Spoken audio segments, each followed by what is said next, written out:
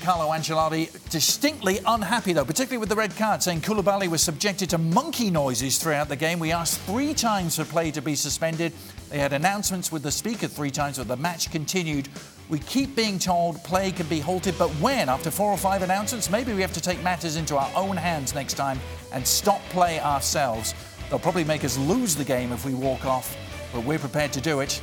It's not good for Italian football seeing this.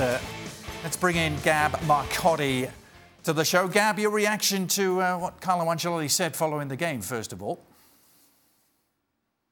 Well, first of all, I'm glad that he came out and he took a strong stance on this. And you can say that, well, they lost the game, it's easy afterwards, but I think it's important that people speak up. Now they have a protocol to this, just to be clear, and this is what he's referring to, is if you believe one of your players or if the stewards pick up that somebody's being subjected to monkey noises or racist abuse, the FA has people there who are supposed to, initially they're supposed to make an announcement asking the fans to stop, and then if it happens again, they have the power to stop the game. I think in this occasion, it happened, the Napoli's complaints happened 3 different times during the game, but evidently the referee or the fourth official felt that there was enough time between the 2 incidents that it wasn't obvious, or whatever it was. It clearly would have been a lot more effective if they had simply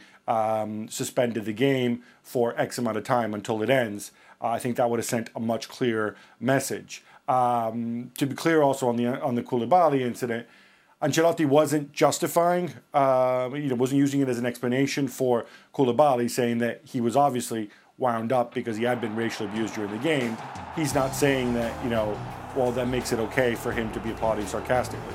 And Koulibaly himself taking to Twitter, saying he's obviously proud of the color of his skin and he's not going to put up with it anymore. So a strong stance, certainly there from a player who arguably the man of the match until that point.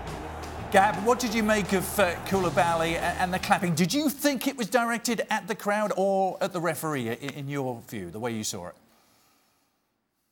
I mean, I was only watching on television, so when I saw him clapping, I thought, uh-oh, the referee, any referee will send you off when he sees that. Maybe you would have had a different vantage point in the ground, but from the camera angle, it looked like he was clapping up the pitch at the referee. But to be honest, you need to ask somebody who was there. What I do think, though, and again, with hindsight, Koulibaly is one of the most disciplined and professional players out there. He very, very rarely loses his cool. Very rarely, in fact, I don't remember any incident where he's picked up a card for dissent or for doing something so stupid as to go and applaud a referee sarcastically.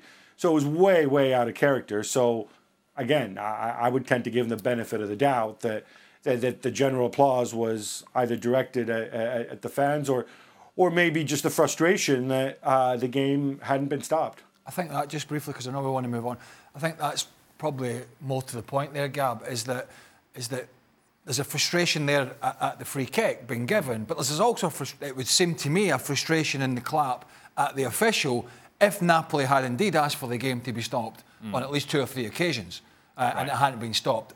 It's totally understandable that a player is potentially going to react in that way. What the hell is wrong with these people? If it has happened, we've seen a banana being thrown on the field, I believe at an Arsenal-Tottenham game. We've seen the alleged racism at the Chelsea game to Raheem Sterling, and now potential more incidents here. I mean, my God, what is society coming to?